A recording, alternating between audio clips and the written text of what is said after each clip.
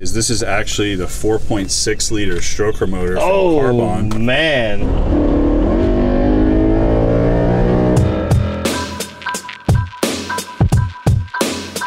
We are here at Precision Sport Industries. Sean Myers, he's the owner, and he's gonna show us the sickest BMWs in all of Florida and maybe all of the land. This place is pretty rad. All of the land? All of the land. Okay. Well, I don't know. Fair. The land. I think so. Well, there's probably some sick BMWs in the ocean too. Yeah, there are after that container ship went down. Oh, there actually are. So, yeah. But it's sicker than those two because those are at the ground all rusty already. Let's check it out. We're gonna start with this because it's my favorite car in the world. E36. Dude, this is it.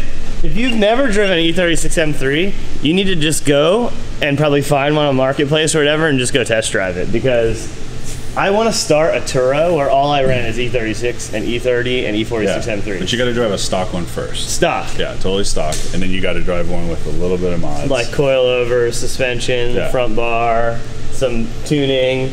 They're so good. They're very good, and it has a great size, like the feeling of the car size, because all the cars are so big now. Yeah. These are not big. No. But but they're still very usable every day. Yeah. Like that's my daily right now. Like I got rid of the Mach-E now, and I'm just driving my Techno sedan every day. It's a great car, and we've been doing a lot of, for many years we've worked on these cars, but we're doing a lot of restoration on kind of stock-ish cars. This is a perfect example. We're doing Euro glass headlights on this car. It's super nice, dude. We're doing just a regular service of some of the stuff we found that was wrong. I think it had some radiator work, some other things that we're doing. But this is just a typical mechanical restoration, super low mile. I think it's a 60,000 mile car. Yeah, that's nice. And it's mint. It's very clean. It's super nice. New you can really tell by how black everything is, because this tends to get like gray. Whitish gray. Yeah. Type of color. Yep. It's got all the proper screws and bolts and zinc plating still on stuff, and look how clean the engine bay is. A Vanos unit, oil filter housing, all super, super clean. Obviously, it's been tainted with the Florida. Yeah, we're fighting the pollen. The pollen right now. Which is a nightmare. You can see my car; it's so bad. Yeah, it's a nightmare. But so this is a little bit of a plus, right? Because it's got better tires, like a little bit updated brakes. Yeah. You know, stuff that kind of hides but makes the driving experience better. Yeah, but it's mostly a bone stock car, and that's what the guy wanted. He located the car. This is one of the cars that Drew had. Okay. And so the customer bought it. We're doing some things to it. Nice. Yeah, and it's cool to see this stuff, because for years we used to see these clapped out cars come in, 0 door panels. That's my favorite. Yeah, car comes in, or they open the door and the panel stays. Yeah. Cars come in with no door panels. E36s have a bad rap because the interior was made, really the car was made to be recyclable. That was a huge thing. But the problem with that is it made it kind of not last. So it's not basically, a long-lasting car. If you type E36 and plastic in on the internet, you'll be able to find out every single thing that fails on it, because they use plastic for so many interior panel pieces and clips and all that, and window regulator pieces, and when it goes wrong, it goes wrong. Yeah, and it does, and they have to be replaced, because the thing is the door panels literally fall apart. We run into it a lot. Yeah. We do a window regulator. Cool story. You might need a door panel, Mr. Customer, and we have to go through that. And it's funny because we did a restoration and we finished about a year ago now. It's that Gulf Blue E36 that we did with the S54. And we did the ground up paint, everything on that car. And it was a car a guy bought for $3,000. He saw it in a farm. Literally, he was driving, saw an E36 parked on a farm. The best. He bought the car. He brought it in, and every time we would take a door panel or interior off to get the car ready to go to paint, it would literally disintegrate. Yeah. And then finding that stuff is hard too, because no one really repops that stuff. So it's like luckily, they make new brackets and glue on pieces. BMW luckily now makes black door panels, which are super expensive. They make brand new ones. We actually put them in that car. Okay. That's cool. But it's part of it. It's kind of cool because you have to do some work to restore the car, but it's also kind of not cool when you think you bought a nice car and you pull the door panel off and it comes off in 36 pieces. Well, we kind of talked about this too, because like this is a new classic car. Like we were growing up, it was all like your parents or whoever you saw a 60s Mustang or Camaro or even early 70s, you're like, oh, look at that. That's a classic car. Like, that's what that guy's driving around. And now that's this. Like, this is the same thing. But it's a lot more plastic. Yeah, I mean, part of my love for BMW was from the E36. Right. Like, when I first started driving, I always see like a Technoviolet coupe and a Starl Blue coupe in Lake Mary. And luckily enough, I was able to get a sedan. My first car was an E36 M3 sedan that my dad got me. Perfect. Because I had the grades that I was supposed to have, I guess. Perfect. But I mean, I had that car, and that was really my love for BMW. And so now I you have a special. Yeah, now I'm around BMWs. Shitty E36s all the time. Yeah. that are nicer now. Sometimes. This is really cool. Yeah, black on black, Cosmo. Looks like it's got Vaders in it that are really, really nice. Yeah, it's got the M Contour wheels. I think this car OEM radio. OEM radio. It's 99, so it's... Oh, last year. So it has hi-fi, Harman Kardon, and all the goodies. Yeah, it's a sleeper car. And there you go, get a good shot of the stock muffler.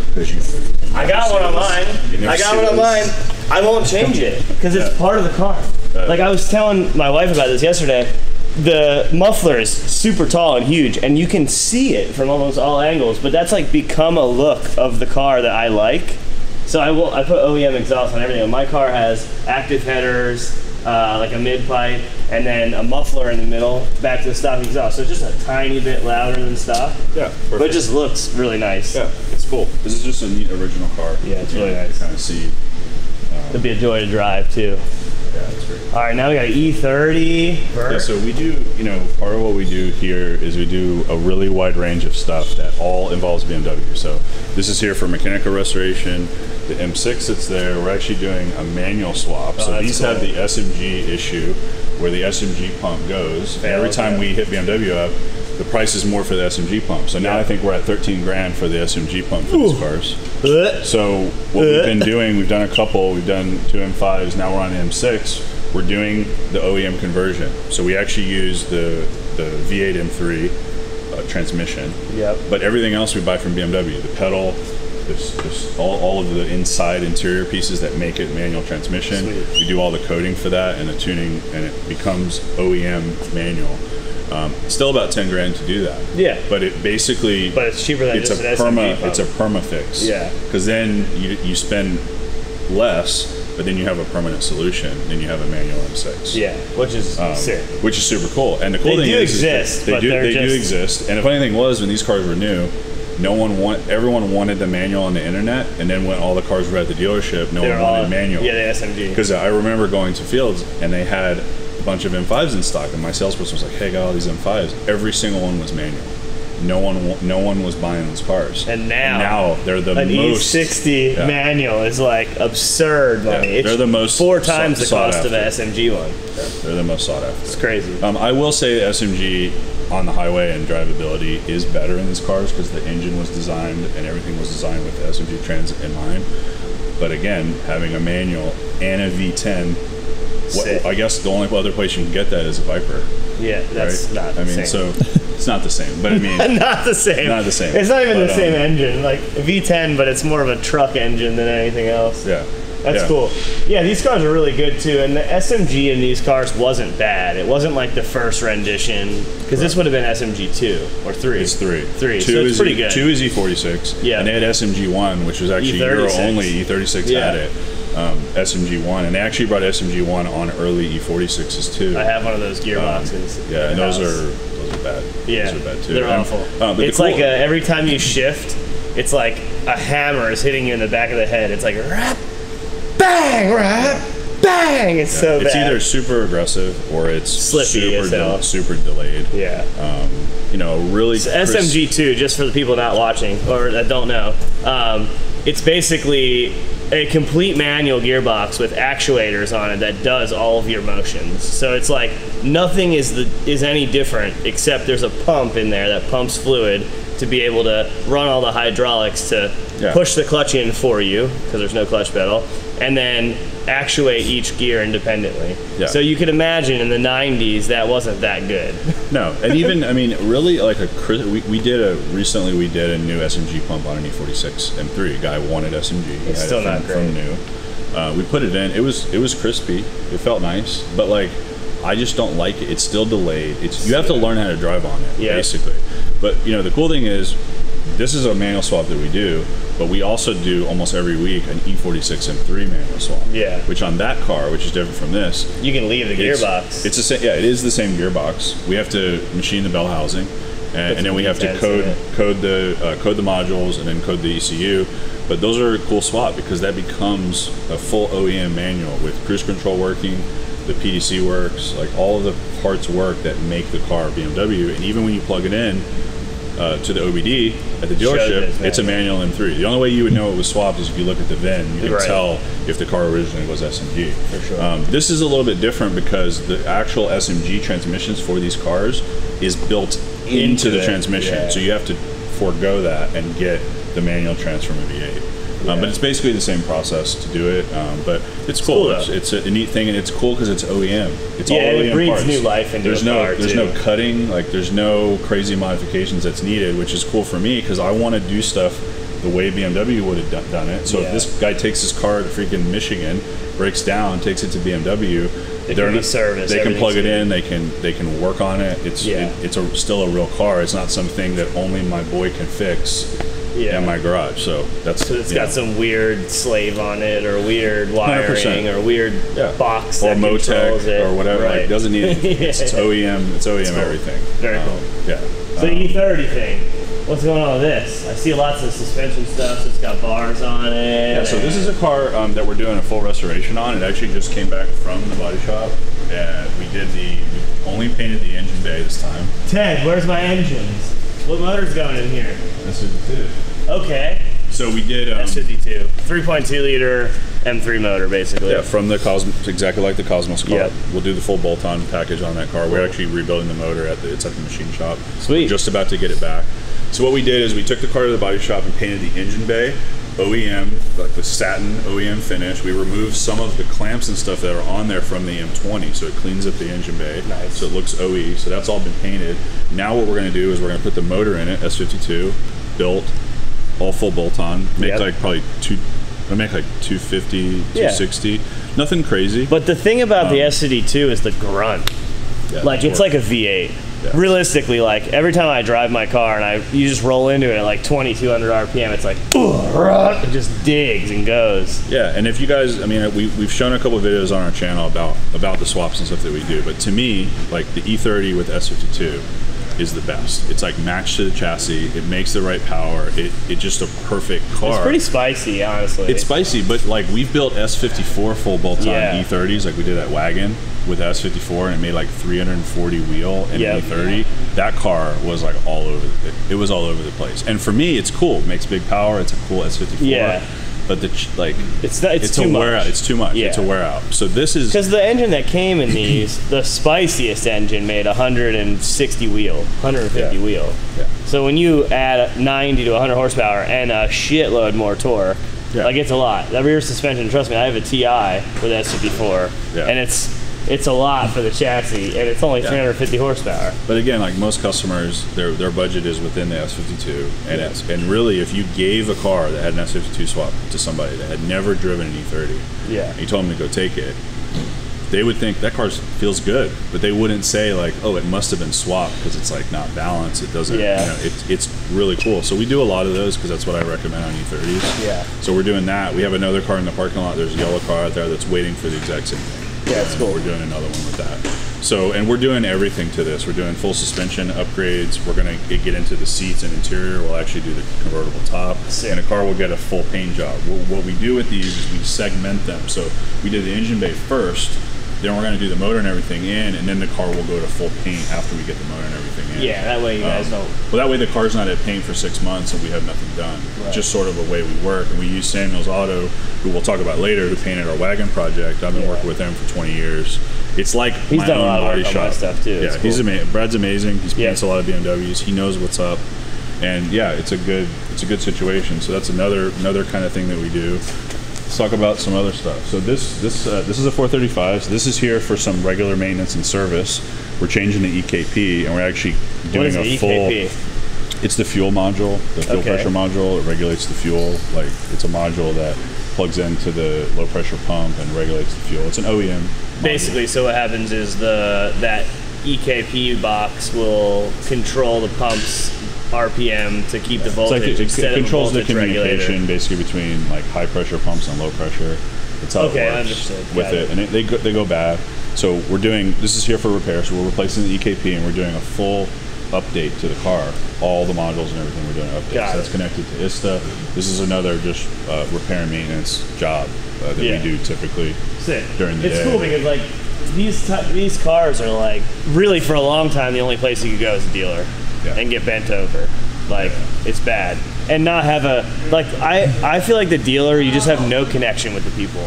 Like, you go in, you drop it off, they might have a waiting room that's sick with coffee and a TV or whatever, but like, what comes down to it is like, there's no connection, you don't know anybody. When you leave the dealer and later you're talking about your car, you say, oh, I went to the dealership. Like, that's it. Whereas like, when you take it to a shop like this, there's like a connection there and you like have something Well, they're not enthusiasts. And, I mean, and you know, for me, this business has been my whole life because this is what I like. If I didn't like doing this, I wouldn't do it. It's not the easiest. It's not the easiest. Oh business. No, it's hard dollar earnings for sure. It's a lot of work for me and the guys and everything that we do. But you have to love it, and I love it. And when I'm not here, I'm doing something else with cars, going and traveling to events, like going to the compound, whatever. We're hanging out. It's always car related. Right. So I mean, it's all a part of this, but supporting these cars and having the proper tools, a lot of people don't have that stuff, and we have we have the ISTAs, which is connected to BMW.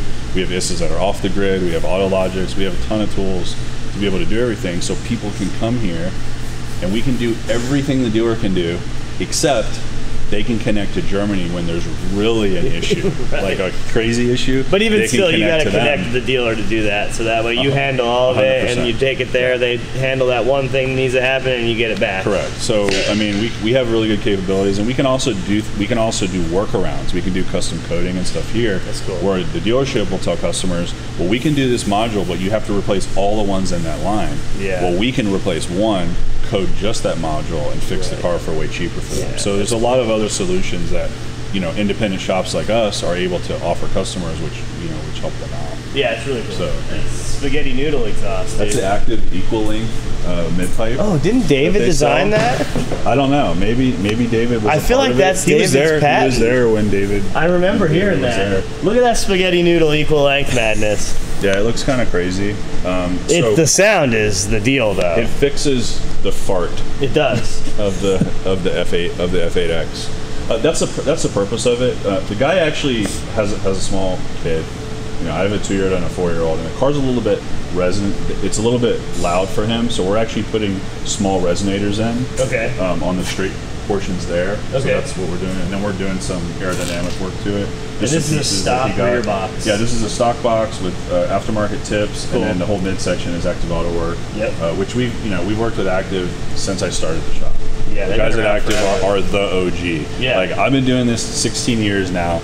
They've been doing it double that, 35 years. I remember, as a kid, seeing Active stickers on a 95 M3, because they did flash tuning or chip tuning for the 95 M3 back then. And when Carl and Mike started the shop, they had E21s. Yeah.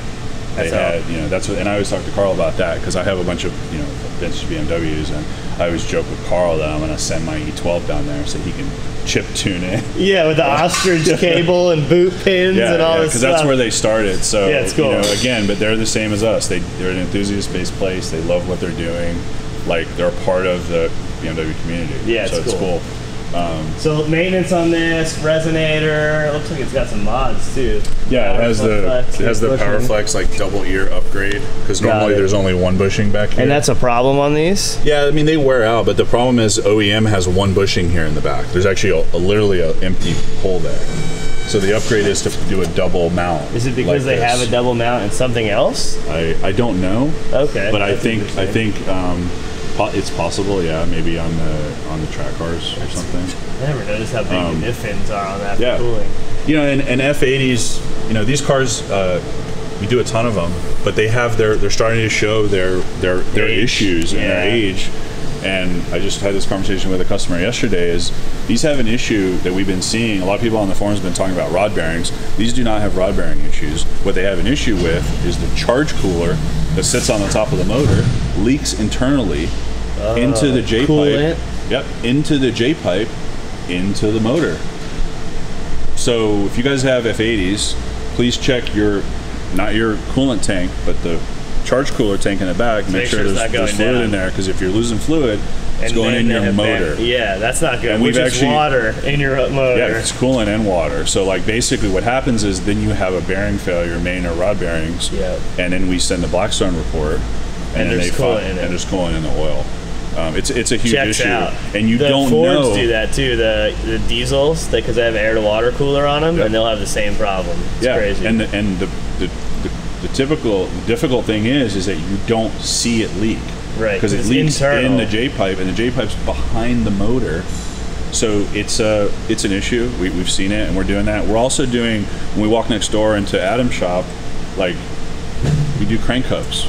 Crank hub is another issue on these cars. I wouldn't say it's extreme, but when you start putting power down, it could be extreme. Yeah, but we've seen it on stock cars. Yeah, we've seen it on. We had a couple M2 competitions in 1 week. The guys were at the track. Cars were bone stock, not even a tune, and they spun the crank hub. So, it's just, part of having a shop like this and being around these cars is learning what that stuff is and being able to educate customers on it, and then being able to do the service. The crank hub service. I have a theory with the BMW and the crank hub thing. Go ahead. My theory is that BMW designed that to not have a keyway and not do that, so that when people modded them, they had failures, so that you would not modify them. I've heard that conspiracy before. But also, like, they got to know that immediately someone's going to make a fix for it, because there was a fix like a year after the car was dropped. 100%. So it's like... And we use the 4-pin hub from Evolve, from my friends at Evolve. It's a 4-pin. You should drill the crank to put the pins in. But to do that job, the valve cover has to come off, the oil pan has to come off, whole front end pull of the the transmission back. It's a huge job. And what we do a lot of times is like we're doing over there today, is we pair that service with all the other services. Yeah. Like valve cover, gasket, oil pan, like all that stuff is new when we take it off, but some customers do charge pipes, they do a new charge cooler, all that stuff. Clutch when the transmission's split. Yeah, like a lot of different things happen, but that's become a service we do a lot. And back in the day, which we still do, is we do a lot of rod bearing services for the V8 M3s and for the straight 6 S54 M3s. I just did rod bearings on my S54 yesterday. There you go. Serviceable item. Every 80 hours of drifting time, new rod bearings. This is ridiculous, but that's how it happens. It does. It's 80 hours. This is not a scare tactic. It's 80 hours of 8,700 plus RPM, because my rev limiter on that's 8,900, right? Yeah. So that's 1,000 RPM past the usable, what it was meant for. Well, that's a good interval for you to remember to do it. Because you don't want to pay like 16 grand for a rebuild on that. No, and like I can do rod bearings in like 6 hours with my car because it's set up to receive them very quickly. And I just pull the inspection thing at 80 hours and have a look at it, and my hour count starts at 3,500 RPM. So it doesn't count any hours until you're above 3,500, because below 3,500 you could drive it for 20 years and not have a bearing failure. All of it's from rattling the shit out of it up top. But anytime you measure hours, you're talking about a race car. Oh yeah. And then this is another discussion I have every day. Someone calls, hey, I have a great E46 M3, picked it up with 60,000 miles. I don't think I need to do the rod bearings yet. And I said, well, what is that based on? He's like, oh, I only have 60,000 miles. I'm like, your car is 20 years old also. Yeah. And you don't know what's happened. Right. And so the real answer is, the truth is that if you have a car that you want to keep and it needs rod bearings, you need to do the rod bearings. Yeah. It's the same way with the F80s. People come in, I don't think I need to do my crank hub because I only have like bolt-ons. Well, like we see it on stock cars. Yeah. So the answer is, if you're going to keep the car, do the preventative maintenance. It just makes sense, because trust me, you don't want to buy a 30K motor because you decided to do downpipes instead of rod bearings. My thing is, it's not even that. It's, I got in the car, I don't want to floor it because I'm scared of the crank hub.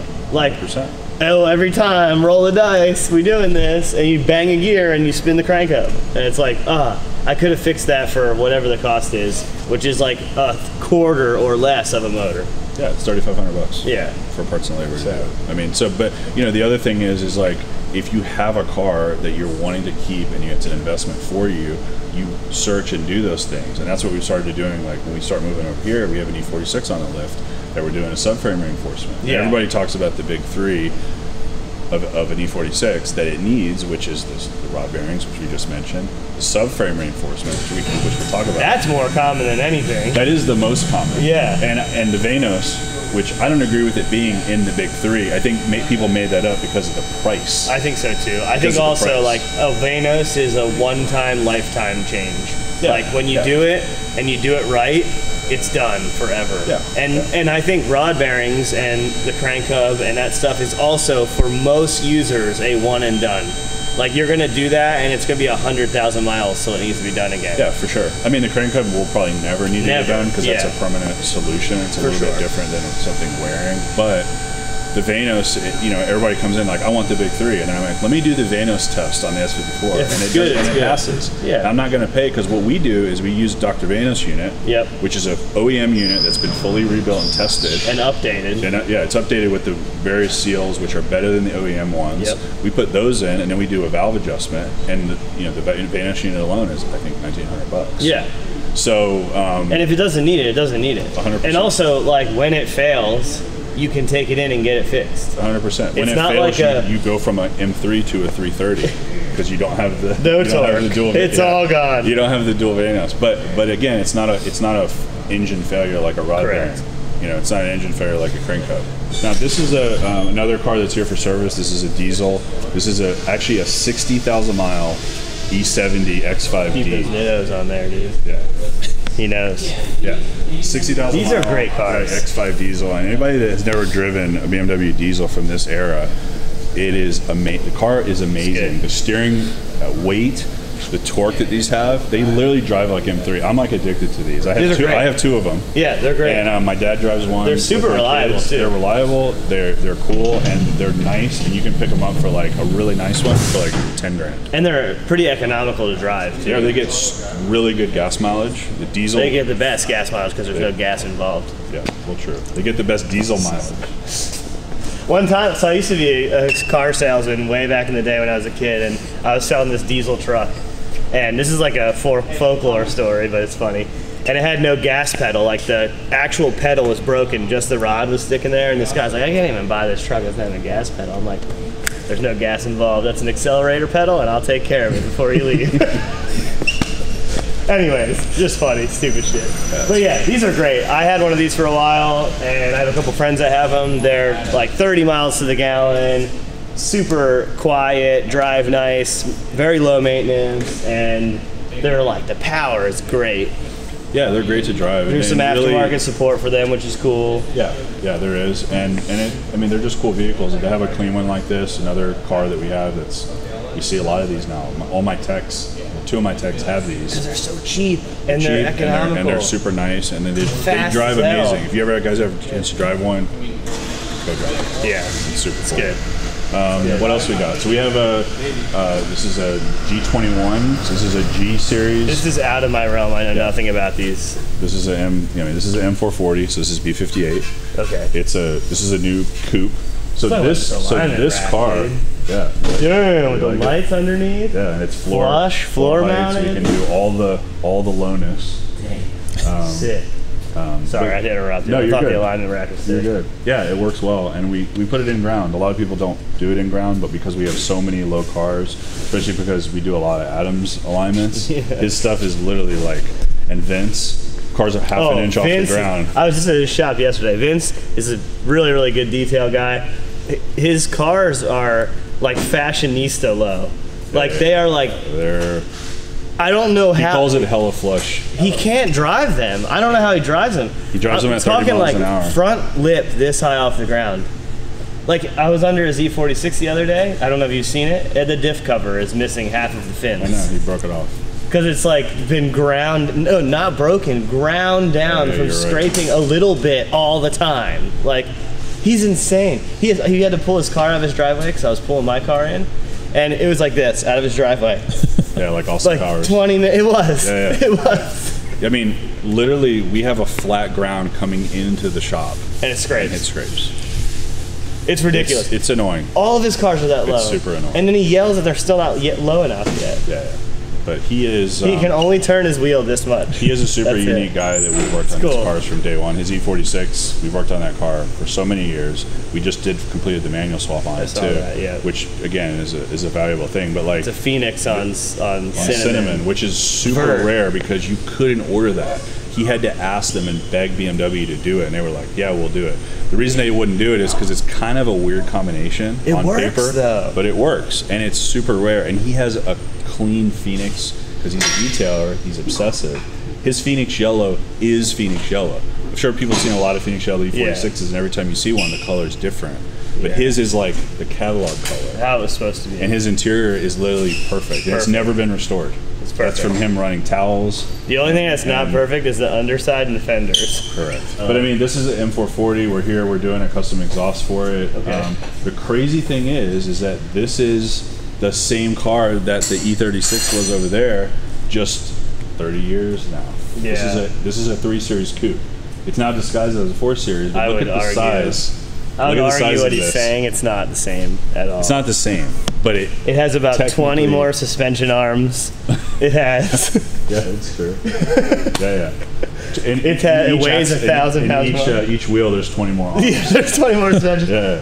The bushing count on E36 versus this is probably 10 to 65. Yeah, but they're good cars. This has the B58, which is the same motor that's in the Supra. Again, modifiable. Which arguably I feel like is a better engine than the S58. It's different. It's different. I think if you're going to make power and track the car, I feel like the B58 is actually a better motor. I don't know about that, but power band, cost. You got to drive the two cars. We just finished on the dyno with two cars. One was full bolt-on Supra, and one was full bolt-on X-Drive M3. Yeah. M3 made 805 to the wheels and 710 torque, and the Supra was an auto Supra. I mean, it was a manual Supra, sorry. It made like 674 and 625 torque because of the manual. Yeah. Both cars are very similar, but they drive completely different. Because one's single turbo, B58 single turbo. Yep. The S58's twin, and they both have pros and cons to each one. I mean, I think what I was saying is, I think if you're doing a big build, like if I was swapping one of those motors into a car and cost wasn't a thing, I still feel that the B58 has a little bit more to offer. I think the B58, if you measure the amount of parts and support that the B58 has versus S58, B58 has more because it's been out longer. Well, that and you have the super nerds. Correct, and you have the whole super community, like Titan. They have I didn't mean nerds in a bad way. I meant as in a developing way. Of course. And you have like guys at Titan that have been working on the B58 specifically because that's the motor that's in the Supra. So there's a lot more little intricacy parts for that. The S58 is still being built, but like power for power, it's M versus non-M. Oh yeah, and the one cool thing the S58 has is it has dual high pressure pumps. Yeah. Which the B58 has a single. But anyway, it's cool. It's modifiable. We can unlock the DMEs. We have to send the DMEs to Finland, but we can unlock them. So it's cool. You can do a lot of tuning stuff with it. Yeah. It's cool that you guys have gotten that far, and all those cars are very updatable and from a start to finish kind of thing. 100%. Cool. Yeah. Cool. Yeah. Yeah, I'm old, dude. I'm that old guy at the skate park, dude.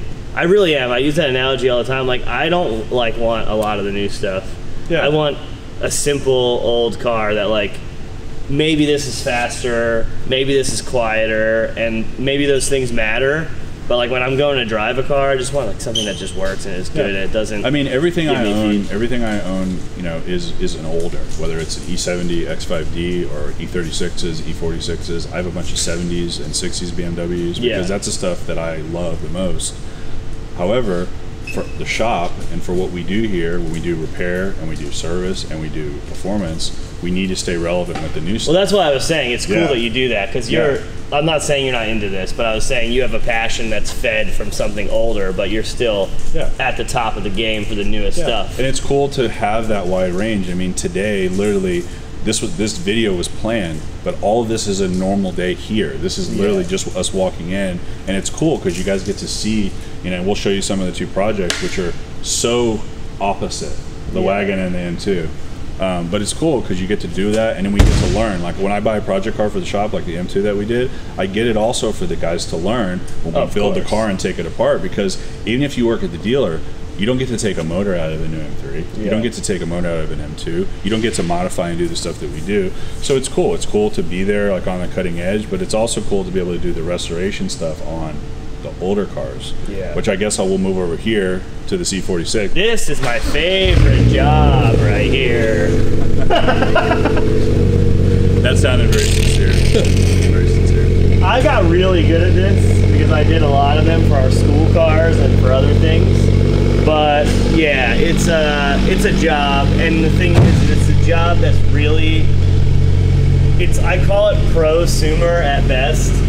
Like, you have to have a welder, education, a friend with a fire extinguisher, like a way to move this huge amount of weight around. This is, I feel like, the best bang for the buck to take to a place to get done, because it's a process, dude. Yeah, it is. And we do it so often now. We have a whole series. We have a reason that it's on this lift, because it's close to our fab area, so we can have the welder and everything here. And we didn't even say what the job was. This is a subframe reinforcement. I was leading him into it. It's a subframe reinforcement for E46. I'm not gonna. This is an M3, but this issue affects all E46s. Even automatic ones. Even auto, even sedan, even convertible, even coupe.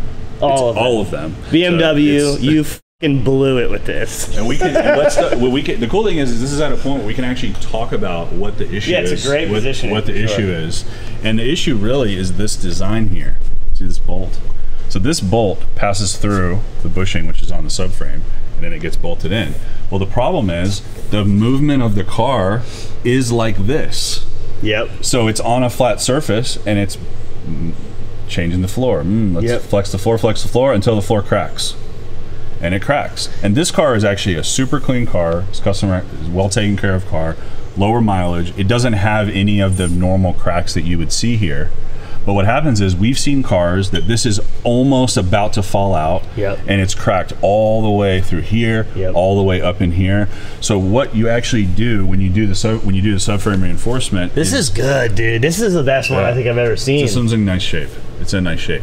But the other thing that I will say on this video that is something that I hear a lot about is people bring us an E46 M3 and I ask them, do you know if the subframe's been done? Yeah, my boy that did it, he did a subframe inspection and he said my subframe was good, so I didn't need it to be done. But you can't do it unless the subframe's out. 100%. Yep. And so unless someone took the subframe out like this and actually ground this down and looked at it, they haven't done a subframe inspection. So just some info. Also, if it's perfect right now and you put it back together, in 5,000 miles, it could be exploded. Yeah, or 1,000 miles. Again, it's a preventative maintenance thing that if you're going to have an E46 M3, you just do it. It needs to get done. That's it. And so there's a wide variety of actually subframe reinforcements you can do. We tend to do the plates, and we add a little bit of welds and to tighten everything up. But there's also something called a vents bar, where you actually add in an additional rail that's in the system, which we've also done. That's a little bit more extreme. The normal run-of-the-mill is we have our special plates, and the plates actually get welded in place to then tie it in with the chassis more and spread the load of what's going on here and what's going on here. It also has plates that go here and then up at top that are welded in, and that fixes the issue. Yeah, you have to do the ones up top too. Don't skim out. Yeah, you have to do everything. It's a one and done thing. Again, this is a fix. And the other thing that you do one and done is we do the subframe bushings, which are 1, 2, 3, 4. We do the R tabs, which are here, and we do the diff. And these diff bushings are kind of crazy. They were actually kind of falling out. Like this one did fall out, as you can see. Literally, that's how it was. It was separated. So what will happen is we'll do all PowerFlex, and we use PowerFlex because it doesn't have a crazy durometer. It's not a drift car, so we're not going to put aluminum. Yeah, the vehicle harmonics don't get much more. Yeah, and so this is like they're 2-piece bushings, so they're easier to install, but they also never fail. So this is like a permanent solution for the subframe and for the R tabs. We also do the same in the case. So the case has 2 bushings, and then in the actual subframe, there's a front bushing, which is up here, which also gets replaced.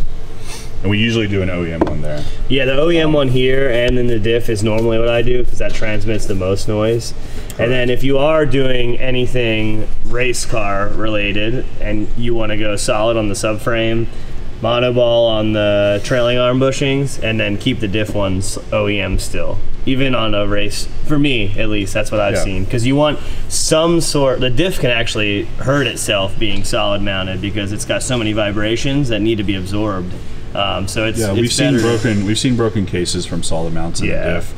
The other issue though is that on an E46 to replace the diff bushings in the case or in the cover, rather you have to buy a new cover. The whole cover. You have to buy the whole cover to get that.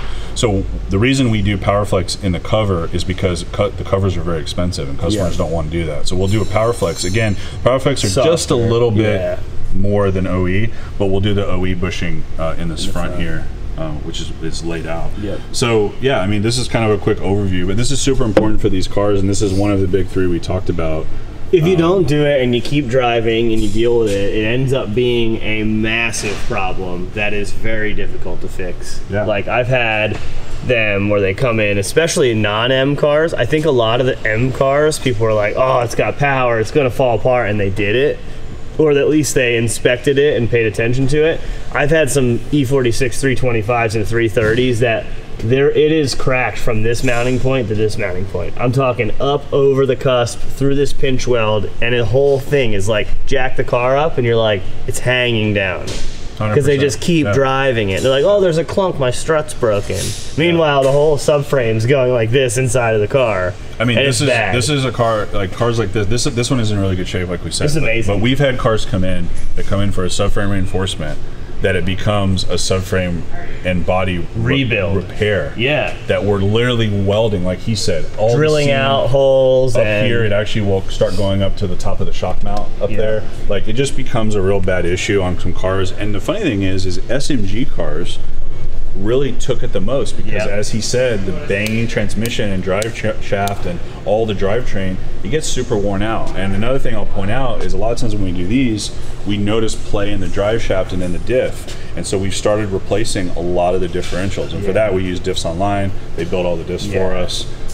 That's a big upgrade. It's nice. It's great, but it's also, that's the play. There can be play in the drive shaft and play in the diff, which then travels through, and it's like it's noisy, it doesn't work. So that's again another thing that we've been seeing, that we've been doing a lot, is these diffs. Cool. This car's got some mods too, radial mounted Brembos, stainless brake lines. It's got super nice BBS LMs. Like it's a nice car. And this is another car we'll probably this is another guy want to do the Vanos. We're going to do it. It actually passed the test, but he's going to wait and not do that. Rod bearings is next. But yeah, this is a typical this is the SMG car. We were talking about the SMG earlier. You can see the actuator that goes on the back for the actual shifting. It's cool. That's amazing. SMG endo cracks. He must have kept it in the first level of shifting for a while, because you put that thing up on level whatever 7, and it's like the SMG pump went bad for the whole life, and he just got a new one. he just got a new one. The cutest little water this pump. is an N54. Yep. This is Satan's engine. We were talking about S52 being God's engine. This would be Satan's engine. I have a saying with those.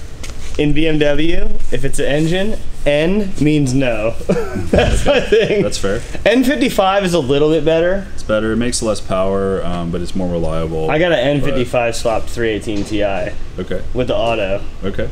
With the 6-speed. It's pretty sick. Yeah. But like, it's still, every time I drive it, I'm like, what's gonna break today on the motor?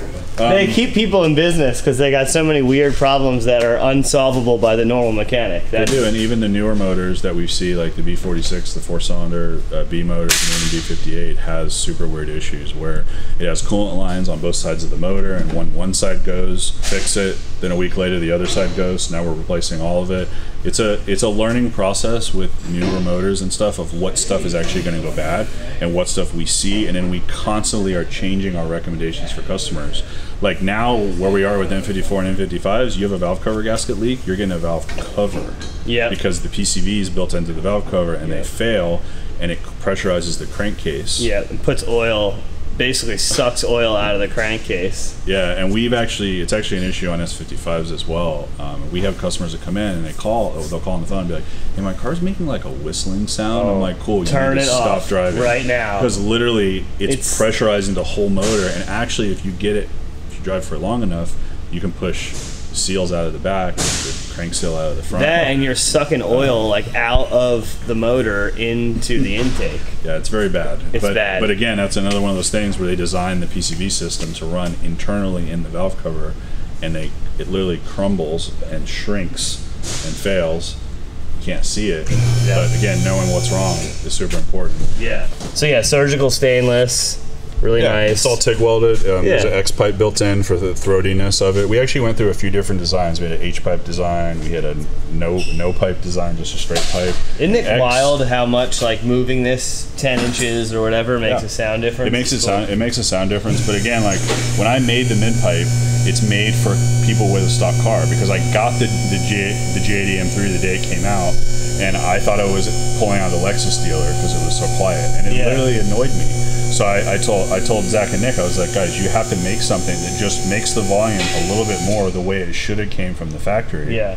And that's what we ended up with, and that's what the point of this is. And we actually make a resonated version now for people that are running downpipes, which makes the car louder.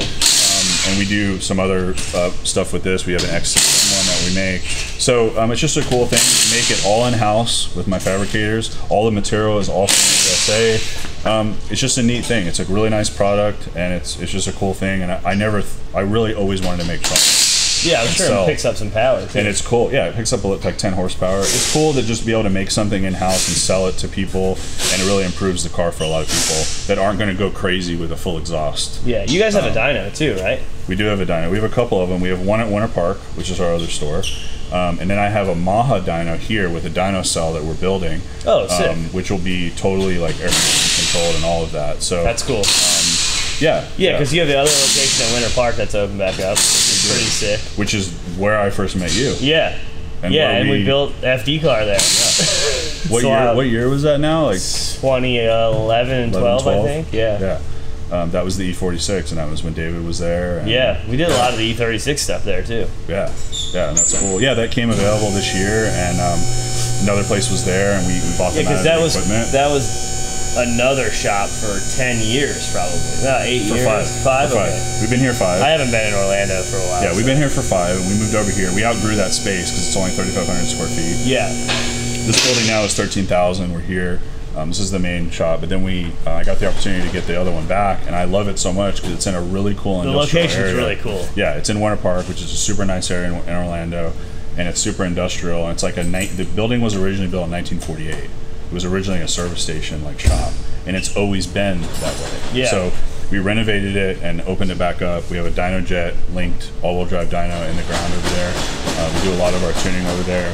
Alexis is over there. So that's another store, another location, really an extension of the shop, because we do everything that we do here. This is an exception. We do only the fabrication here. We have the alignment rack here, but over there we can do almost everything that we do here. But if we drove over there right now, it'd take 45 minutes. Yeah. So typical Orlando thing. But that's completely different in the customer aspect of it too, which is good, because you get that good quality and ability to do all different types of projects. And I'm imagining it being longer term restoration project, maybe it comes here 100%, and then some quicker maintenance stuff, get people back. They don't have to take the trip out to here 100%. When they live in Orlando. Yeah, it's literally making the shop bigger in another location and not complicating things. People call me and they email me and they want to bring an E30 to do an S52 swap. We're doing it at the big store. We have more room. I have room to store the motors. I have everything there. There's a quick store, but also a place we can send people that want to do before and after. Hey, I want a carbon airbox. Can you put my car in the dyno before and after? Yeah. Let's go to Winter Park, go see Alexis. Yeah, that's cool. It's cool that you're doing product too. The product thing is neat. It's an extension of what you guys do and what you've learned. So it's you can have an exhaust company go and build something, and it will work, and it will bolt onto the car. But for stuff like this, you're in the field, you're working, what needs to be changed. You have something that you're that annoys me, and it gets put into a product to make it better. So it's cool. And I mean, our second product that we now have been selling a lot of is I make a really specific brake pad for the new M3 and M2s and M4s that cuts brake dust. It's a compound that is made, the brake pads are made in Japan. It's a special compound that really, because the number one complaint we hear on the cars is, I love my car, but 5 minutes later my wheel is covered with brake dust. And most of the customers that are driving their M3 and 4 are not tracking the car. So it's a ceramic pad, but it literally cuts brake dust by 80%, and it doesn't change the pedal feel. That's good. It's a little bit different, but it doesn't change it completely. And obviously 9 days, if I gave you the car to drive with the pads, you wouldn't tell me, oh, this has ceramic pads. Right. So that's cool. So we came out with that, and that was another thing that really was bothering me too. Yeah, because I always want to have clean wheels. Like... I want to have, I want to have clean wheels and have a nice car. So anyway, that's another product we've been selling, and it's around the same lines. It fixes an issue, right? But it's something we can do, and it's a super nice product like this. And this is cool too because the guys make it here. Yeah. They see the jig. It's a job for someone too. Yeah. Like, and I don't send it to Asia and have it built for nothing. Right. It's cool. So it's a neat thing we can do, and we'll keep making it. Yeah, sick. So these are kind of like a current flagship cars. Yeah, I would say so.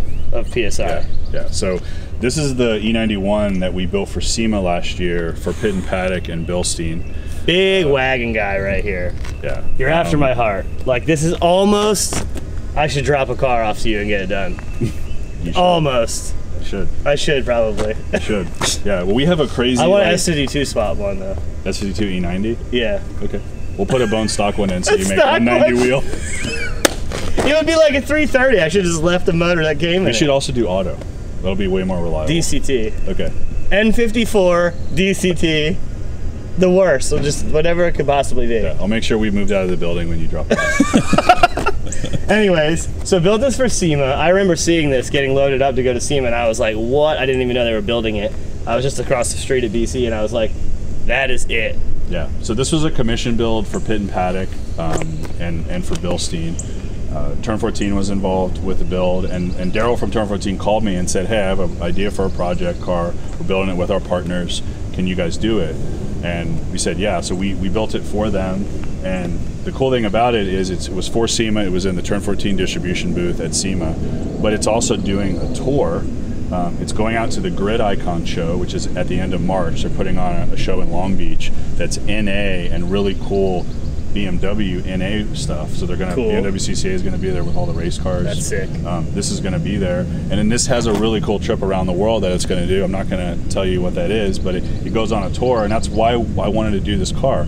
I wanted to build the car because it's super cool, because it's literally, our whole demeanor with the car was we wanted to build an E91 M3 wagon the way BMW would have built it, but also with the GTS splashed in, which is where you get the fire orange color, and where you get like a motorsport lip and some of the BBS E88. Well, this color goes back a little bit too with PSI, because you had one of these in an E90. I did, yeah. E92. In E92, I had a 2013 manual with a bunch of little GTS bits. GTS and bits, too. Of course, and then Daryl has an E92 M3, and he dailies an E90 wagon. So it literally is like taking the two cars that he has and making it into this. That's amazing. And this has always been a dream build for me, but I wanted it to be done. It is a dual car, and the chassis is so amazing. And the cool thing is that we got the wagon here, and of course we got the M3. So what we did is we bought a donor E90 M3 because it was the sedan, and then we bought a really nice 328 wagon and made this, and this has all M3 everything. All right, pop the hood, let's see it. This thing is sick. So for me, it's the do-all because wagon, space. It's the do-all because it's like an OEM BMW build with some flair that you would do to a normal E92 and some other things. So it's got S65, some airbox mods here. Yeah, it says the E-Venturi plenum and full intake on it. Sick. And what you don't see is this is actually the 4.6 liter stroker motor for carbon. Oh man! So this is again a throwback. It's a throwback to the GTS. The GTS has actually a 4.4 liter. Yeah. So we went a little bit bigger, just to kind of turn it up a little bit. So this How much power is this? Just over 500 horsepower NA. Okay. And it makes in the 440, 450s for torque, which is quite a bit of torque. Got it. If you're used to driving an S65 and an M3, a stock one, and you drive a 4.6 liter, which the stock one's 4 liter, you drive a 4.6, you can tell instantly. And literally it's funny because when we got done with the car, we weren't really driving it long distance. We were driving it and testing it, make sure everything worked before SEMA. I knew moving the car in the parking lot that it made more power and more torque. Well, it probably makes 100 foot-pounds of torque more. Yeah, it does. It's probably crazy. Yeah. That's sick. It's night and day. Is it still rev all the way? Absolutely. Okay, so what's it rev to? I think 8250. Sick. I think is what it is. Yeah. Sick. So even a little more than stock. Yeah, I think stock's 83. So I think this is 8350. Is that still like a stock cam scenario? Yeah, we did the stock cams. Okay, perfect. It has lots of torque. It has the BMW Motorsport water pump on it, which is one of the things that we did when we did the rebuild. Because it's got to go to the track too, and got to be able to be driven and have fun with. 100%. Well, the idea of the whole car, of building this car, was it wasn't going to be a SEMA build where it goes to Vegas for 4 days, and then it goes into where they store the Ark of the Covenant in Indiana Jones, and you never see the car. The point of this car, and the way Daryl sold me the job and wanting to be a part of it, is they've been driving the car. They've been going everywhere with it. It's going to be tracked. It's going to go overseas. It's going to go to Europe. We're going to do some tracks and stuff over there. Car's going to be used, and then turn 14 is going to give the car away. Oh, sick. Yeah. That's cool. It has a really cool journey. I was just looking at some stuff. So obviously, it was a full paint job completely. Yeah, so this was stripped Samuels down. Did this? Yeah, Brad did it. Samuels. And it's got the OEM satin underneath. Yeah, so we did OEM satin finish underneath the hood. Stickers. Yeah, brand new stickers, exactly how they would have come, because I had an E90. We had an E90 Fire Orange here, so this is the exact sticker this car would have. Which means this is individual, special order, like special color is what this means. And it has the fire orange color thing. All of this is all OEM. I reordered all the stickers from BMW. The Germans. But we went with the satin finish, just like OEM. Yep. And this is actually a little brighter satin to make it just a touch nicer. Yeah, and then the paint still has the factory orange peel, but it's just reduced a little bit because I didn't want this to be a Pebble Beach concourse paint. Yeah. Even though Brad could do it, it would look artificial. Right. You just want a little OEM plus. Yeah. I wanted it to look like you could park it in the showroom at BMW and someone would say, I never knew they made that. Right. That's what we went for. Well, truthfully, like, you would look at this, 99% or more of people would be like, oh, sick. They painted a wagon orange and put the V8 stuff in it. Like, because they don't even think, like, that it didn't happen. That's cool. But, then the body, too. Yeah, so the body, the M3s have a totally different front clip. So you can actually transfer over the hood, the fenders, the bumper, and everything. And the subframe is all from the E90 M3. And then in the rear, which a lot of people don't do on these cars, is those are real E90 M3 fenders that are grafted into the wagon, so that they have the exact. We literally measured it with lasers and every other thing to make sure it was identical to the E90 and the way that the wide body is set up. So again, it's an OEM route. So all of this area here, so it's basically this is M3. And then, and that's grafted in brand new M3 fenders we put on. Also, E88s, perfect, 18s. 265, and then what's in the back? I think 295. 295. Woo-hee. That's sick. Yeah. That's sick. And then here we are in the back of the car, which was one of the most difficult parts. I was gonna say. The rear bumper was really difficult because it has to be M3 from here to match the wide body, and then on the bottom, because this is M3 and it has to match for the exhaust. But then all this is different. But up here, all this is different because fenders are wagon, lights are wagon, hatch is wagon. Yep. So that took a lot of work. It came out really good. Perfect. We actually took the parts off of the two donor, because the two donor cars that we bought were running and driving cars. They weren't half of a car. One wasn't found in the ocean. They were two running and driving cars. And we took the bumpers that were on the cars and we mocked up this bumper. And then once we knew what we were going to do, I bought two brand new bumpers and we fused them together and made this. Nitrogen weld them or whatever. That was it's actually, we did plastic welding with them. That was all stuff that Brad did at the body shop. We should talk about how to pronounce the brand of this. Yeah, so exhaust. So this is a period correct Akrapovic exhaust for the E92 and E90. Yeah, it's Akrapovic. Not Akrapovic, whatever the hell. None of those. Yeah, it's Akrapovic. It's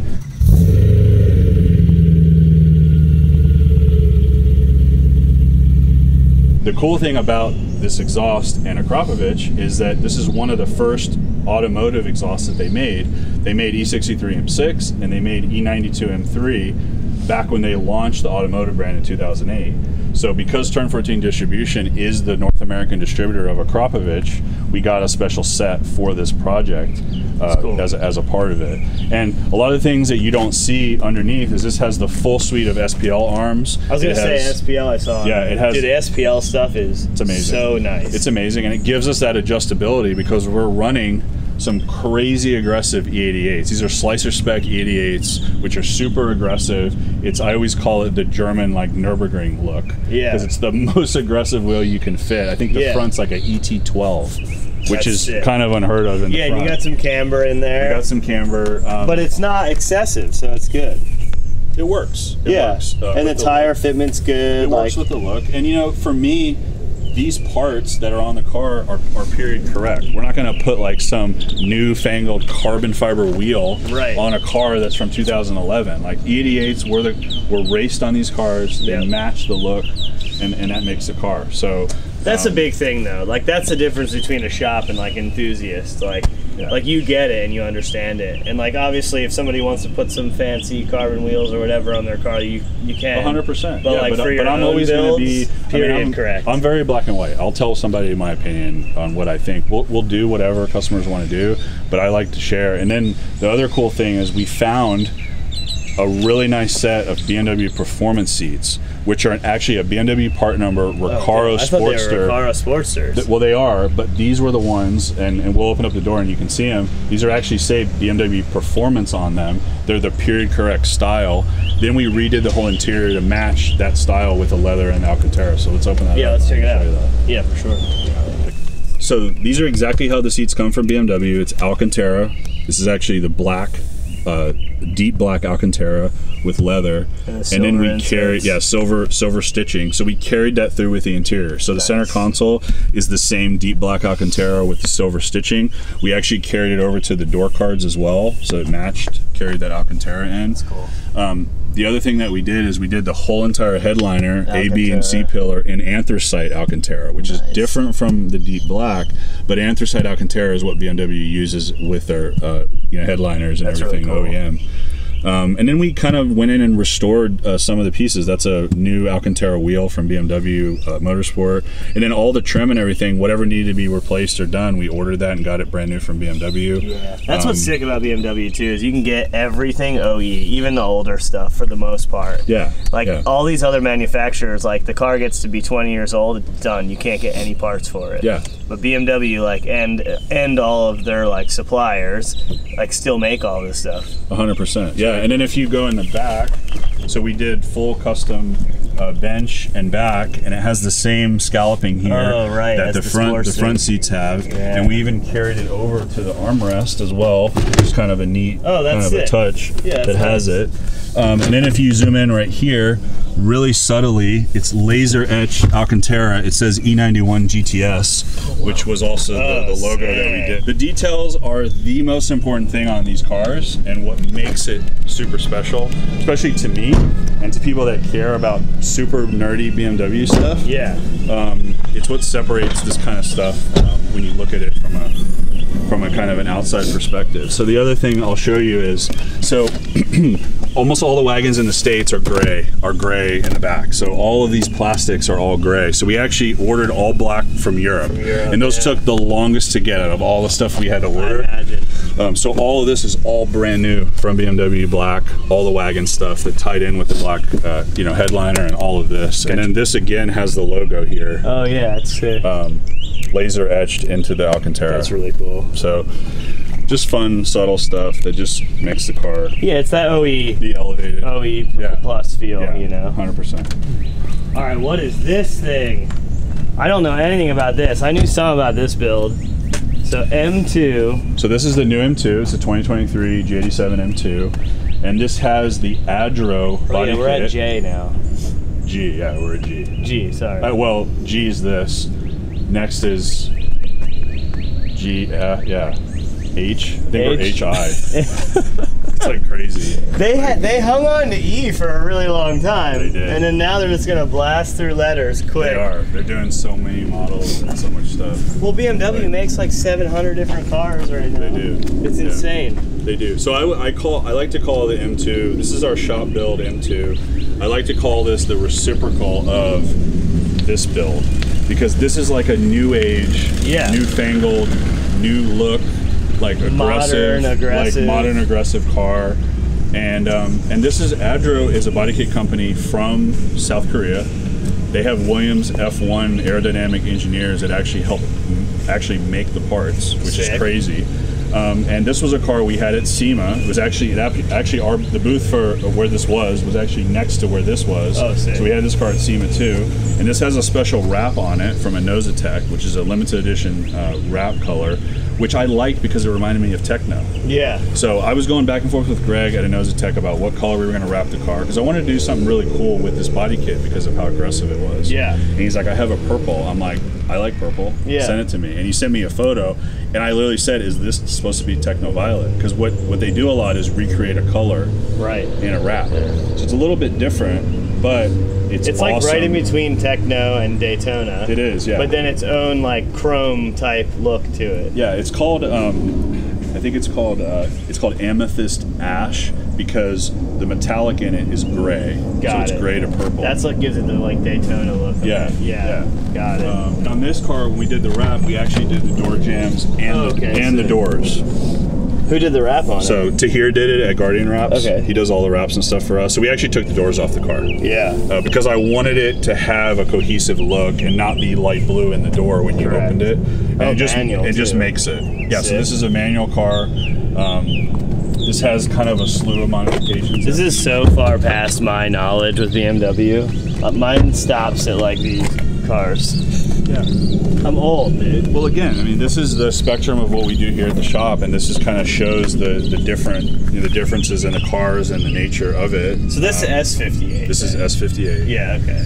I knew something. So this has the full like CSF suite of heat exchangers and everything on it. It's got even three-way AST 5300s, which is sort of a track setup for the car that we've been running. It has strut bar is crazy. Yeah, it's load adjustable, which is up for debate on whether it actually does something. Yeah. But it was meant to look. BMW has a really, really bad looking strut bar on the stock cars. It's like made of hot metal. It's like terrible. Yeah. So it's one thing we changed. It's like OE plus looking. That's cool. Yeah, and the carbon tubes are a nice touch. Yeah, it just makes it. It elevates how nice it is. And this has intakes are crazy. This has like a piggyback on it. Makes probably 550 horsepower. Oh, sick. So. It's just for fun, and this is the new age stuff, and this is the only place you can see the color is under here. Because he did the inside of the fenders too. Yeah. This just gets crazy if you're gonna wrap it. Like it's a motor out scenario. You can't really do it. This front end is wild, dude. Yeah. It's so modern, aggressive, with ducting built in and everything. Yeah, so those are the BMW M Performance inserts that are left and right, and then this is a one-piece front lip from Adro. So what's going on with the coolers here? So AC. So the front thing that you see is a condenser. Yep. The front lower cooler you can see if you look from the top. Yep. It's actually the oil cooler. That's the oil cooler. And then what's on the sides? They have an additional oil cooler. Heat exchanger for the. And then the heat exchanger is behind the condenser. Okay.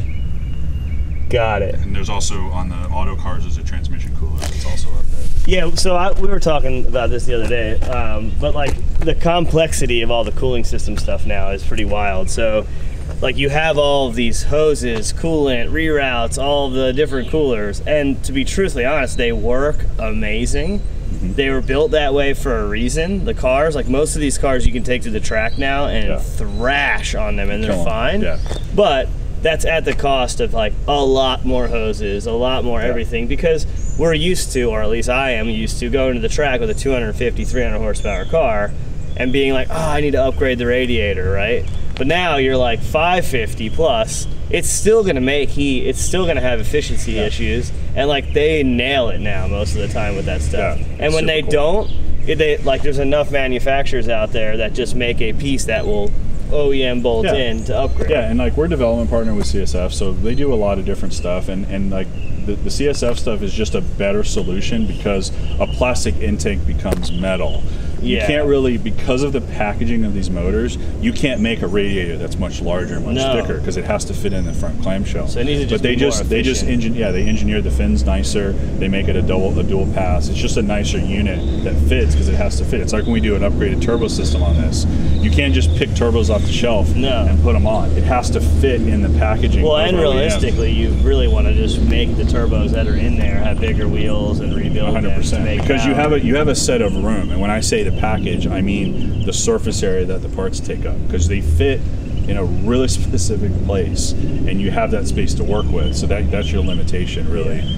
It's cool though, because it changes the game a little bit. Like, you know, you saw in the early 2000s and all that, people start rebuilding a lot of these turbos into bigger stuff, like OEM stuff. Yeah. And now it's evolved to be like, oh, we have a VGT turbo, and like we're rebuilding it to be bigger, but still retaining the VGT, and the performance and all that stuff is just much better because of it. So this has, you know, this has some, it has even cherry intakes. It has a Daler piggyback box. We have some really cool, like Vorsteiner forged wheels on it. We also have, this also has a Kropovich exhaust, obviously, because we still have the Kropovich livery from when we did some work with some tours with them. Some big wheels in the back, too. They're 20s, and man, they're just super aggressive. They're really low offset. I think they're ET4 in the front. Okay. These cars run. Which is sick. So, and I wanted, for this look, I wanted an E88 look, but with a new age design. Yeah. And with to all the make pocketing it match, and cutting and shit. Just a little bit more advanced, like, styling. And it's low. Yeah, we have it super low. For this type of car, it's very low. It's all for fun. Yeah, it's all for fun. This wing is cool too. I like the additional cuts here. Yeah, it's super nice. They really spent a lot of time with the design with it. And then the cool thing is this has, you know, I'll be honest, and I've said this in the video that I made about the M2. When I saw the renderings of this kit, I loved the wing, I loved the front, but the diffuser wasn't my favorite because of the way it stuck out. But once we got it on the car, and if you look at it from the side, the it kind of matches the aggressiveness of it. And I actually love it now. But the cool thing is this car also has the Kropovich exhaust on it, and these are the octagonal and carbon fiber tips, and these are specific tips for the G series BMWs. So you can't order, you know, a GR Corolla or Kropovich and get these tips. These are for the BMW, and it matches the aggressiveness of the car, which to me is super cool with the Kropovich, because they're not only designing an exhaust that's titanium and super lightweight, but they want to match the styling of the car, which is awesome. People see this car and they have no idea even what it is. Oh, it's like a Batmobile. Yeah, dude. It's crazy. It's aggressive. Like this to me is really sick. I have like a lot of respect for how cool it is. It's not something that's like for me, because I'm more simple, like we talked about. But it's still like done in a way that it's tasteful. It's not so over the top that you're like, what the hell is that thing? Yeah, but it's for fun. It's for people to come in, they just got their M2, bone stock, they see this, and they can look at everything on it, they can pick the parts, and having it here in the parking lot, someone comes in, they're like, I don't know what I can do to my car. I'm like, here you go, all of it. Let's go see the car that we built, and that's really why we do it. And we also do it, like I said previously, like we do it, we get the new cars and we take them apart and build them so that we learn the cars. You know, the guys that we have here have a ton of experience with G80 M3, G82, and G87. We can especially take when the whole entire thing apart. When you're learning about it like that in like a non-stressful environment, when you're not like worried about the customer being like they're gonna wonder how long we had the car, this and that. And like you can just go through and look at it, massage it, and feel it out, and figure it out. Yeah, I really like the wing. That's actually cool. I would put that on. Well, the one thing we kind of skipped is the front grills, because this has the F80 style front grills, which is something Roger added.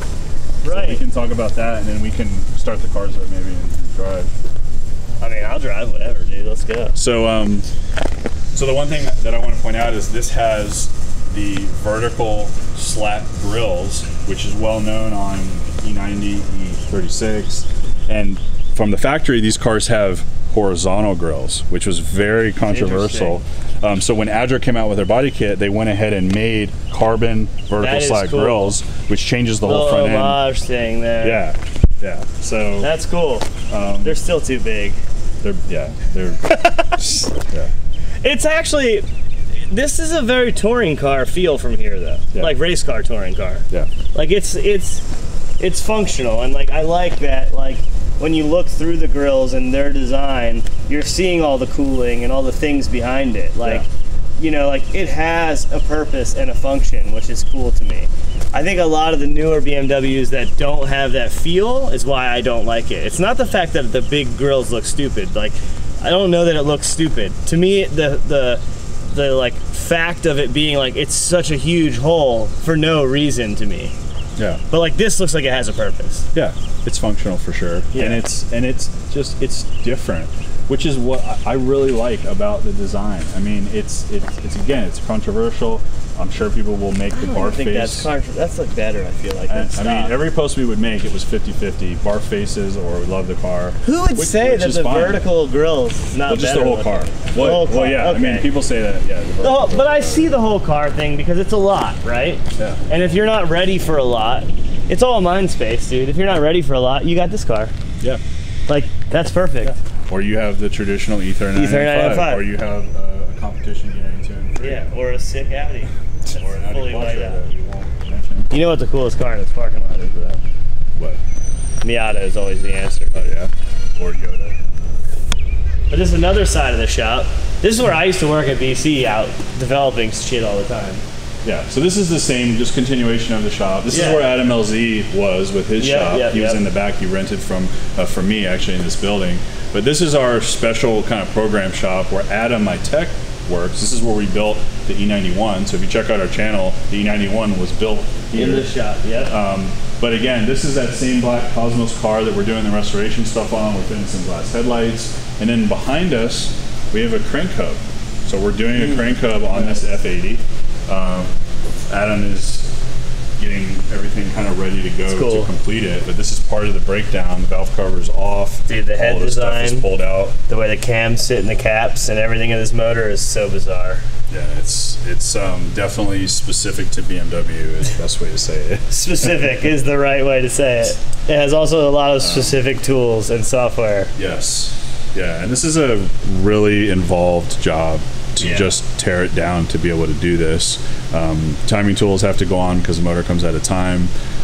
We also replace timing chain tensioner. We do a lot of seals, and a lot of new stuff gets replaced when we do the service.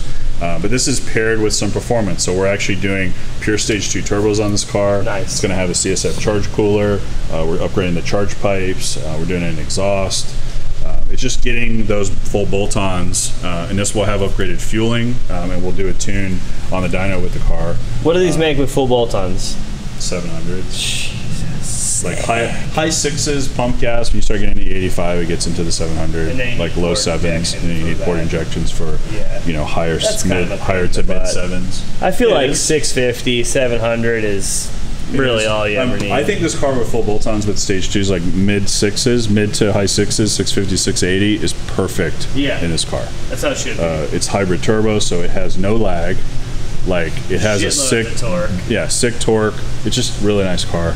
Yeah. So this is pretty typical what we do with these cars, week in and week out with the F chassis. Yeah, because this is really involved and really common. Yes. Like this is like one of those things where like it's like when you go to sell this car or you do anything, if the crank hub's not fixed, like you literally are deducting the price of that job from the car when you sell it. So like everyone should just do it anyway. Yeah, so the crazy thing is the OEM crank hub has a friction disc in between it, and that's all that keeps it from spinning, where it keeps the motor in time. So what we do is we drill it 4 places with a jig, and the new crank hub from Evolve has 4 pins, and it goes into the holes and locks it down. And then there's a brand new bolt that goes in that has a specific torque, and then it will never fail. The 4 pins will never fail. The brand new torque to yield bolt is in there. It's a fix.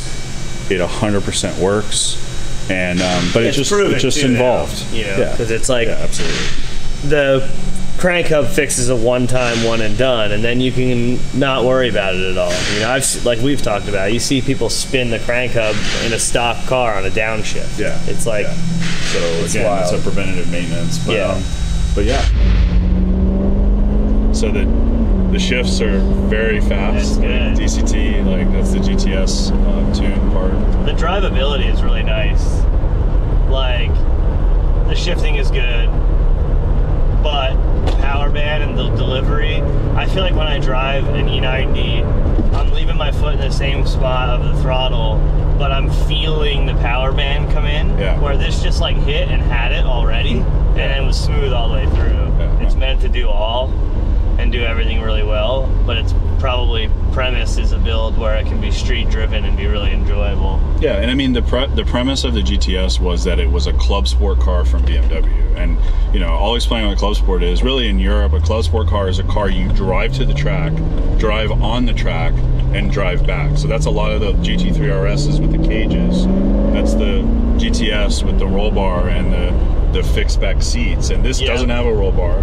This has adjustable back seats, but still sport seats. So we backed it off from Club Sport, but it's OEM plus plus.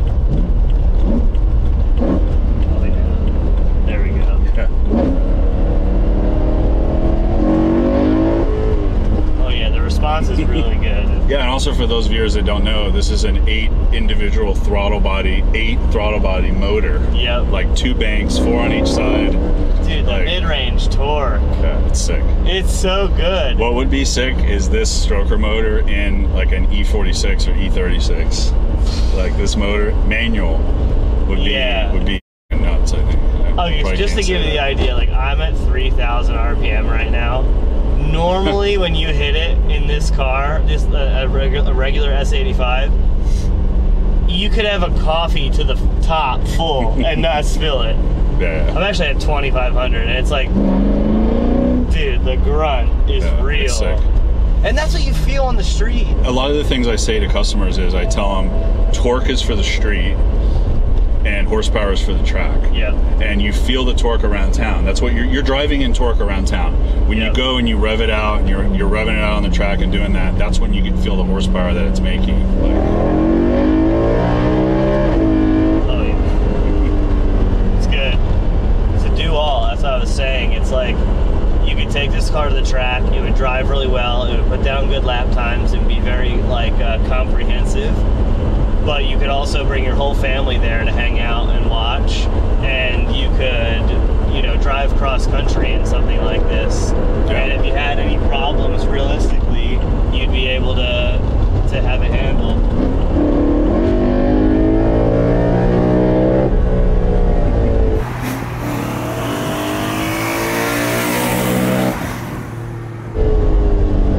feels good. Yeah, it's good. Yeah, dude, it turns in good, steers good, super drivable, seats are comfy. Like Recaro obviously does a really good job of balancing a look of aggressiveness, and then being the fact that it's a factory built like BMW performance seat is rad. Airbags built into it. Yeah, and I mean the interior stuff that we did, like this Alcantara and then the seat, it has the OEM feel, and it doesn't like everyone has seen cars with custom interiors. And when you think custom interior, I think of like a quilted purple, like, you know what I mean? Like, my ride, and that's not, and I wanted to do a nice interior in this, but I didn't want to do it over the top. Yeah, that's really good. I think we did well with that, other than, I mean, again, if I didn't explain that it wasn't OEM, people really wouldn't know. Yeah, people would just think it's a fancy version of OEM Plus or OEM. Oh, I'm blowing it up. I thought I was in drive. You can feel the traction control working there. That was cool. Yeah. He's like, don't take it over 7,500. I thought I was in drive still. You're good. It's fine. I mean, we've that thing zinged all the way, dude. It's good. It's good. Yeah, that's what it's meant to do. It's good. My bad. You're good. I'm not worried about it. No, it's just me. I broke a rule. He's like, don't rev it to the moon. Took it to the moon. Sat it there on the moon. So I figured out why it was mooning. Yeah, you guys built some really good cars. This is a really good car. Yeah, thanks, man. I feel like you could offer this build service for people. Yeah, we want to, and we've had some interest with it to do it. I really want to build a Santorini blue one. That'd be cool. Which would be a really great one. And I want to do a race car one. I want to do a caged Kevlar seat, like super aggressive one. That could be cool. Like too. Body in white type, like almost like a Studi type build, like body kit type. So this has an M3, an E91 M3 OEM harness. because we made it. Yeah, just depinned it. Yeah, it just cool. And repinned it and unpinned it, repinned it, and then put in the modules. It was a nightmare. We have a video on it. You need to program every module. We had to reprogram certain ones. It's just but it's a labor of love for us because again, I want it to be OEM. I want it to communicate OEM. I agree. There's no lights on the dash. Nope. Like there's nothing that would tell you that something's not working. Everything works. And that's the point of it to me. I mean, anyone could build a car, anyone could put a motor in a car and have the car run and maybe be fast and drift and race. Yeah, but to make all the OEM stuff work as it came from BMW is what's really hard. And that's what makes the car be a nice car. That's kind of why I was saying, like, I feel like this should be an offering, like, so that people can have this, right? 100%, like, yeah. It's a timeless car too, right? Like this car, when E90s, E91s, all the E9X are in good shape, you're like, that's a really good looking car. And it's the last of a generation that is like how BMW was. Yeah, Not saying good or bad, new or worse, better, whatever. I'm just saying it's kind of like the bookend to that. It's a line in the sand because the S65 V8 and the S85 V10 were M3 and M5 NA. And then after that, the next M3 was twin turbo. The next M5 was twin turbo. That's me. Like, the next V8 is twin turbo. So like, it is a line in the sand, and it really marks the period for BMW. Exactly. That's kind of what I was saying. Like this, like you should be offering this because it's like a timepiece. Yeah. Well, we are. So if you guys have any questions on the build, hit us up and check out the YouTube channel. And yeah, thanks, Chelsea. No worries. Good to see you, man. Thanks for doing this.